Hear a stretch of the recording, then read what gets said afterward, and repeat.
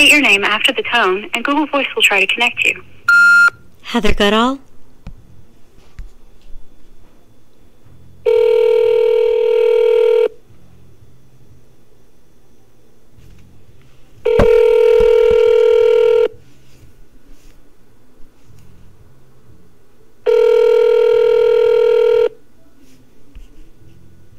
Oh, sorry. Hello? Hello? Hi, can you hear me? Yes, I can hear you. How are you today? Good. How are you? Who am I speaking with again? I am well. This is for Ray. I'm glad we were able to connect today. I won't keep you on here long, and you will be paid for the time that we're on the call, okay? Great. What was your name again? I didn't catch it. Did you say Ray? For Ray. F-A-R-A-E. Oh, hello. How are you? I'm well. So in the interest of time, I'm going to go ahead and get started. Well, wait, you said, just to clarify, so your HR investigations for Amazon? Yes. Mm-hmm. So I'm a little curious. I have a manager and 2 HR managers at the warehouse, and also my general manager is Nicholas Schloutz, and there's Haley Krug. So why am I receiving a call from you if I have a manager and HR at my place of employment? So I guess I'm a little confused. I gotcha. So I am an investigator with the Employee Relations Central Investigations team. And so there are certain scopes of investigations that are handled by our team, and there are certain scopes of investigations that are handled by the site team. We both partner, but our scopes are different. And so, yes, I am an employee of Amazon. I'm with Employee Relations, but the scope of this particular investigation is handled by the Central Investigations team. So can you tell me the difference between the two so I understand? Absolutely. So your site HR team is just relegated to your particular site. So your site HR team would handle matters within a certain scope that relate to ALB1. Whereas Central Investigations, we're not assigned to a specific site. So we handle investigations across the entire network. But if I work for ALB1, then why? That's what I don't understand. So what is the scope of your investigation versus what HR at my place of employment rate at ALB1 would handle? I just don't understand why if somebody from outside of my workplace is calling me. So what would they handle versus what you handle? I gotcha. Well, before I go into any of that, let me go ahead and read the disclaimer, and then we'll get back into your questions, okay? And so, like I mentioned before, my name is Ray, and I'm an investigator with the Amazon Central Investigations team. I set up this meeting with you to discuss concerns pertaining to a recording taken during a feedback meeting.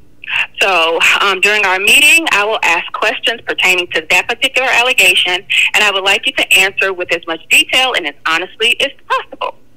During our conversation, I will be taking notes, so be aware that you may hear keyboard typing sounds in the background, and there may be occasional pauses, and that's completely normal. I want to quickly review our standard rules for this process.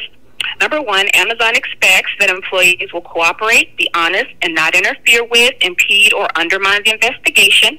Number 2, the investigation will be conducted as confidentially as possible. However, confidentiality cannot be guaranteed. I will limit the disclosure of information to only those people who have a legitimate reason to know. Number 3, Amazon policies prohibit retaliation against anyone who makes a complaint or participates in an investigation, and therefore you will not suffer any negative consequences for making a good faith complaint or participating in this investigation. So please inform me. Oh, sorry, go ahead. Let me finish. Okay. Please inform me, your manager, or a member of your site HR team immediately if you feel like you believe you are experiencing retaliation. I am not recording this conversation, nor do I consent to it being recorded. I would like to also reiterate that this is an internal HR investigation, so we do not allow third parties to participate in interviews or other investigation-related meetings.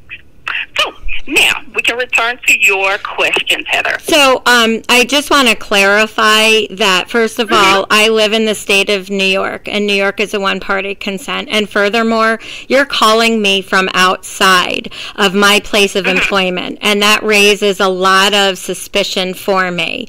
Because if I have an HR manager and I have multiple managers, you know, it's very unusual for someone, and I perceive you as a third party. That's how I perceive you, as an associate. So please understand that. And furthermore, we've had these employee relations in the warehouse that are approaching workers. And when you say that you are HR employee relations, what is your affiliation with those HR, or excuse me, the HR employee relations? So are they investigating us in the warehouse? Because that's what they're identifying themselves as. So that's why I'm confused. We have these people that are identifying themselves as HR, they wear human resources vests, or they wear orange vests. One day they're HR, one day they're employee relations. So are they one and the same? I honestly couldn't speak to that, Heather, because I'm not really certain who you're referring to. I can clarify that I am not a third party. So as you know, Amazon consists of more sites than just ALB1. Okay. So we're all employed by Amazon. So I am an Amazon team member, just on a different team. Gotcha. And so, like I mentioned before, those certain items within scope are handled by your site team, and then there are certain items that are in other scopes that are handled by the Central Investigations team. And it's actually really as a benefit to associates, because it eliminates bias, you know, and it creates equity and consistency across the network. And so that's kind of our target there. Well, I would hope I'm not outside of the organization. I'm still part of the Amazon family. Well, I'd like to say that, and then we'll move forward. But, you know, you're referencing the opportunity for you to call me and avoid bias in the warehouse. But I would assume that my manager has the ability to handle anything unbiased. So the fact that they are basically, in essence, giving me the impression that they can't handle something unbiased to the point where we have to have an outside representative call me is a little troubling, but that's okay. So I'm sorry, did you say that there was an allegation against me that you're investigating? Absolutely. And just to clarify, the fact that we exist is not to indicate that there are any managers out there that are not capable of handling a situation without bias. But of course, you know, one of our leadership principles is earns trust. And so it's important that we know that our associates can trust that we are making every effort to be consistent and equitable across the network. So okay, I understand. Okay. So yes.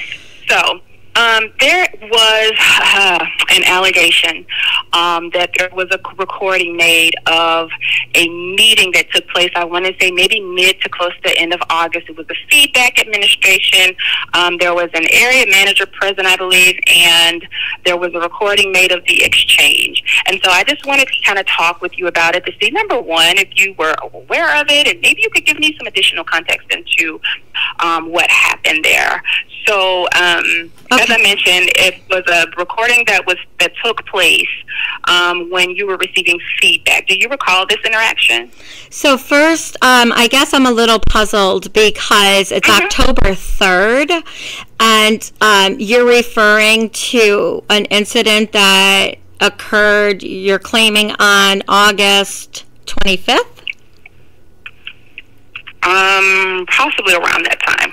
Can I get an exact date? I can try to get you an exact date. Hold on just a sec. Thank you. Yes, absolutely. It looks like it was reported on August 27th. So let me get this straight. It's October 3rd, a week before the upcoming election, and I am the lead campaign manager and executive board member of the Amazon Labor Union, for which is holding the election. So you're claiming that on October 3rd, you're calling me about an incident that potentially happened on August 27th. Am I getting that right? Yes. Is there any reason that you're calling me a week before the election with this allegation? So my call is not associated with any election. Actually, I'm not aware of an election. We reach out when we receive cases. So we don't know that the case exists until we are assigned to it, right? And so I'm not sure what the delay was, but I can only contact you or have information regarding the case if it's assigned to me. Okay, so the delay, I can assure you, is an attempt to once again, this is actually Friday, I received an investigation, and now today I received an investigation. So I think it's clear that the timing is consistent with retaliation against me. So I want to get this straight. So you're claiming that the allegation today is that someone recorded me during feedback? No, actually the allegation is that you recorded the feedback meeting. So I'm sorry, what is the allegation? That you recorded a meeting that took place between you and a manager where feedback was administered to you. So you're saying that they're violating my rights under the New York State law that allows, wait a minute, are you saying that somebody made a complaint against me for exercising my rights as a New York State resident? Is that what you're telling me? No, I'm telling you that someone filed a complaint against you for recording a feedback meeting and then posting it to social media sites. And my role in this is to just conduct fact-finding. That's all I'm doing. I am not assessing blame on one party or another. My role in this is to fact find and determine if a policy violation took place. Number one, if the behavior is confirmed, and number two, if the policy violation took place. That's it. So, can we proceed? Oh, sure. Go ahead. Okay, great. So, do you recall the instance that I'm speaking of? Well, I've been called into several meetings. I have been written up. I have been violated under the Whistleblower Act for the OSHA complaint I filed. I have been called into a meeting after surveillance on me. I have been kicked out of a union meeting and then called into a meeting with two managers regarding the fact that they kicked me out of this meeting. I have been written up. I have been approached by managers on several occasions, and like I said, I just had an HR investigation on Friday. So to answer your question, based on the amount of times that I have been retaliated against, based on the amount of times my rights have been violated, based on the amount of times I've been called into meetings or approached, it is very difficult for me to recall a specific event at this point. So I would have to actually do a little bit more research. Can you give me specifics about what the meeting was and what happened, and that might help me to recall? Absolutely. So it looks as though you met with an area manager named Madeline Banks, where there was a safety violation and a behavioral violation that were administered. It looks like they were both final written warnings. Do you recall that? Of course I recall that, because it was actually a violation of my rights under the OSHA Whistleblower Act. And we've actually, I actually did speak with an investigator that represents OSHA and the Whistleblower Act. So now this sounds like another form of retaliation against me for filing that complaint with OSHA. So once again, they are now further violating my rights under the Whistleblower Act and retaliating against me. So this is a true form of retaliation against me once again. Okay.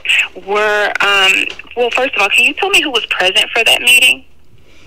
As you mentioned, Madeline Banks was my manager, and I believe Lauren Smith. So, and we did, like I said, file a complaint following this meeting with OSHA for retaliation, and also with the NLRB for violating my rights and surveilling me. Okay. So prior to the meeting that you had with Madeline and Lauren, were they aware that you filed the complaint with OSHA? Absolutely, they knew. How were they aware? because after the photos were taken, I sent them to the general manager, Nick, and it was well known that I had filed a complaint with OSHA, and I can tell you the date was July 2nd, because after I filed the OSHA investigation, I actually left the warehouse by ambulance, at which time I was out for 6 weeks. So they knew that on July 2nd, I actually said it in the meeting. I said in the meeting, the photos that I took that you are writing me up for were part of a complaint filed with OSHA, and that I was protected under the Whistleblower Act. And they still move forward with the retaliation against me, even though I pointed out that they were violating the law, that they were violating my rights. So I do remember this, because I then in turn spoke with my attorney and we filed the complaint for retaliation. And once again, it's happening. Okay, gotcha. What was your reasoning for recording the meeting? Because I was being retaliated against, and I needed to document, such as I did on July 2nd, with the grave risk that was posed to associates, at which time I then in turn filed the complaint with OSHA.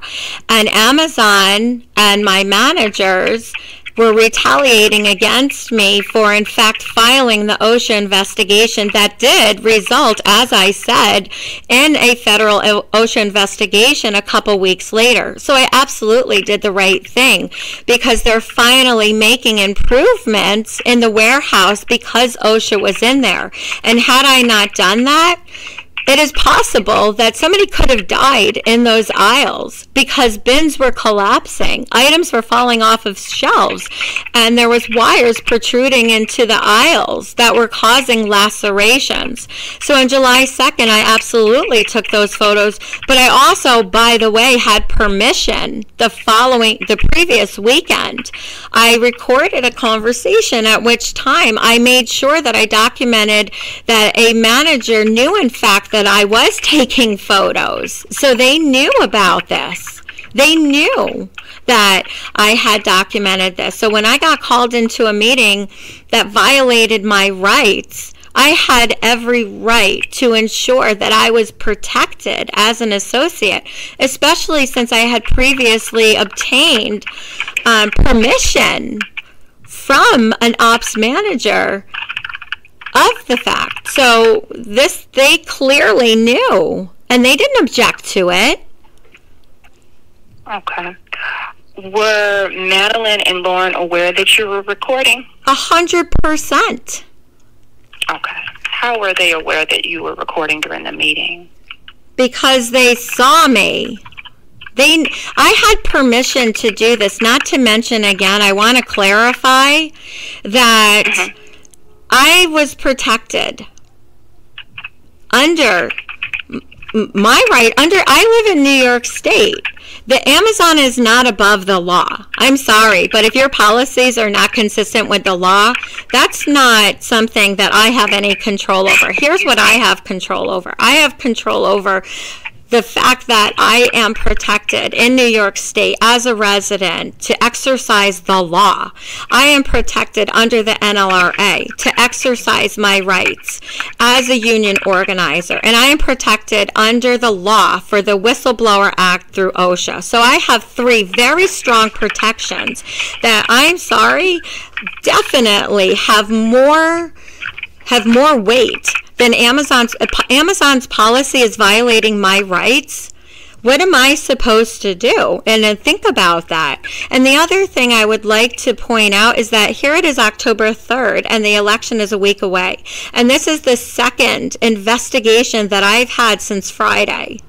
So clearly, this is another form of retaliation. This has nothing to do with me exercising my rights under the law, under the NLRA, or under OSHA's Whistleblower Act. Those are very strong points that I'm making. And I'd like to also make a point that this is something that happened on August 27th. Is there any reason that you're calling me a week before the election? And I think that that's a clear demonstration that once again, Amazon is retaliating against me and trying to avoid having me present to speak about my rights and about the law. So I know my rights, and that's what makes me strong. So the fact that they're once again retaliating against me. Oh, Heather, I'm losing you. Hello? I'm here. Are you here? Okay, I can hear you now. You kind of went out for a minute. That's okay, all right, I got you now. Okay.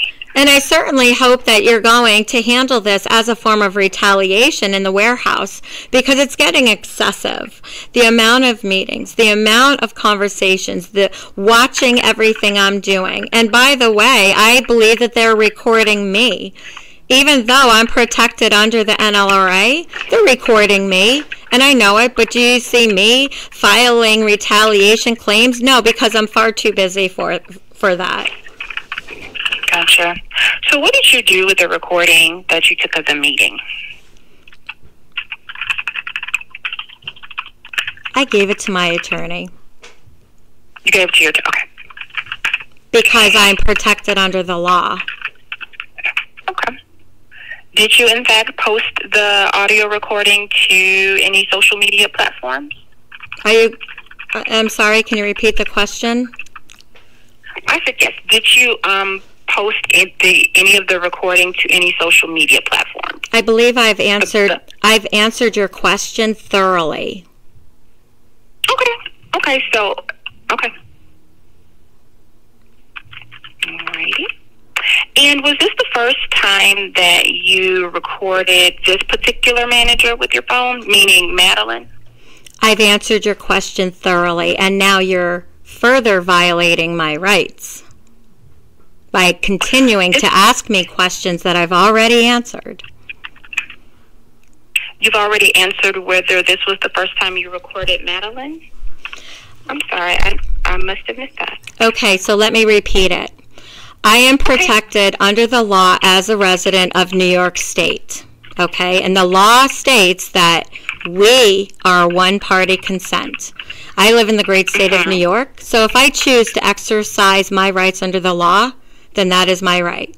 I'm also protected under the NLRA from surveillance, and I feel as though what you're asking me is in part due to surveillance or retaliation based on the fact that this occurred August 27th, and now you're asking me for dates outside of that. You asked me about August 27th, but now you want to further expand to other dates. So unless you have a specific date, I can't answer that, can I? So why are you asking me, have I ever done it outside of August 27th when you have no complaint? You're asking me to expand on that. And again, I'm going to defer to the fact that I am protected under New York State law, and I'm protected under the NLRA, and I'm protected under the OSHA Whistleblower Act. So now you're trying to expand on that further than the date in question. Is that a fair assessment? I do not agree, and I'll just share with you why. First of all, I do want to say, Heather, that it's not my intent to impede on any rights that you have under any of those statutes that you name. As I mentioned previously, my role in this is just to fact find based on the allegation. If you do not want to answer any questions outside of what happened on August 27th, that's fine. But no, I'm not, this investigation is not based on any type of retaliatory measure. As I mentioned, I wasn't even aware of a vote or anything that was coming up. My investigation is strictly based on the allegation that I received to investigate, so it was strictly to fact find. So just to clarify, if the question is not specifically around what took place on August 27th, you are opting not to provide a response. Because I don't want to continue to ask you and make you feel as though I'm, pressuring you or retaliating against you if that's your position. I just want us to be on the same page. You asked me to answer questions and fact find with regard to an August 27th incident. I've given you plenty of facts, and the facts that protect me and my rights. But now you're asking me to expand beyond that. Do you have a complaint that expands beyond that particular date? The call was initiated based on an August 27th incident. Here we are, October 3rd. So, did I answer your questions with regard to the incident that you are calling me investigating? Yes, you did. Okay. And is it your request not to answer any further questions? There should be no further questions. That's my point. Well, okay. Well, that is totally your right, Heather. And like I said, this was not an intent to upset you or create a contentious situation. As I mentioned, my role was to fact find around the behavior that was alleged. And so if you are okay with leaving it here, we can leave it here. Is there any other way to... So let me ask you a question. Absolutely. Have I answered all of your questions? Ma'am, I'm sorry. I didn't catch that last question. Did I answer? I heard have I and then questions. Sorry. Did I answer all of your questions? No, ma'am, you have not. But if it's making you uncomfortable to answer the additional questions, what other questions are not specifically around that particular day? But that's the only to answer those. I'm sorry. Go ahead. Okay, you called me regarding an August 27th incident. Did you not? I called you regarding an allegation around that incident, but there is a particular behavior that, like I said, I have to confirm that the behavior took place and then whether there was a policy violation. So, yes, the allegation is predicated on what took place on August 27th. Absolutely. Okay, so if there's any dates outside of August 27th, you can't necessarily expect for me, as I've stated, with the amount of times that I've been pulled into meetings, that I've been contacted, that I've been approached, to remember every single date. Therefore, I'm not leaving questions unanswered. I'm simply asking for specific dates so that I can recall exactly what happened. So if you have specific dates and specific allegations, then I will be more than happy to answer them. Okay, understood. Well, no, I don't have any specific dates because that was the only specific date that was provided. So isn't it fair to say that calling me to investigate a specific date and a specific allegation, I have answered your questions thoroughly? And now to seek out another incident looking for the answer that I believe you're looking for is unfair to me, because if there's an investigation, I deserve to know a specific date so that I can expand on that specific date. That's what I'm saying. I'm not leaving your questions unanswered. I'm simply asking for specifics so that I can in turn answer your question appropriately. Understood. And if I had additional specific dates, I would provide them, but I am only at the mercy or disposal of information that's provided to me. So if there were no additional specific dates that were provided to me, I wouldn't be able to provide them to you. I'm sorry. No, that's okay. This sounds like a fishing expedition. That's what this sounds like. If Heather gives accurate answers and backs her answers with the law, then let's fish and see what else we can find. And that's very unfair to me. That's unfair to send you or I on a fishing expedition to try to get the answer they're looking for a week before the election. So what I'd like to say is I truly believe that I have answered your questions thoroughly and accurately and back those answers by the law and my rights. And if there are any other incidences or occasions, I would be more than happy to answer those questions as I have today.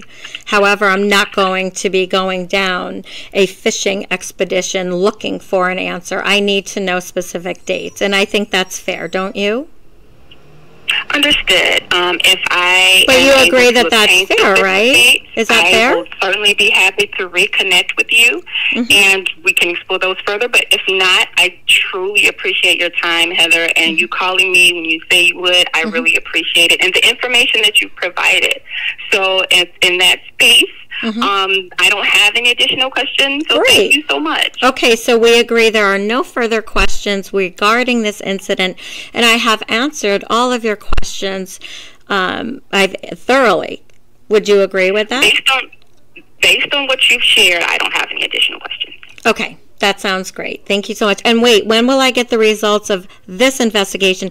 Because I have to tell you, this is actually the third investigation, and Amazon has failed to provide me with anything in writing. Anything. And the allegation, the outcome, and I really need something in writing. Understood. Absolutely. Well, I'm hoping to be able to work through this investigation this week, and I will provide you a response in writing to your personal email. And while I have you on the phone, really quick, can I confirm it with you? I have Heather GVANINE LLI615 @gmail.com. You got it. Okay, and it will come to your personal email address. It probably won't show that it's from my name. It'll just say Amazon HR or something like that, but it'll be from me. You'll see my signature on it and everything, okay? Where are you located? I forgot to ask because I talked to so many people. So where are you located? Oh, I'm virtual, so I'm in North Mississippi. Mississippi? Oh, my goodness. I haven't talked to anybody from Mississippi. Wow, they got you guys all over, huh? Yes, ma'am. Yeah, so, all right. Well, thank you so much for your time, and I look forward to the results of this investigation, respecting my rights and moving forward. Thank you. Have a great day, Heather. You too. Thank you. Bye.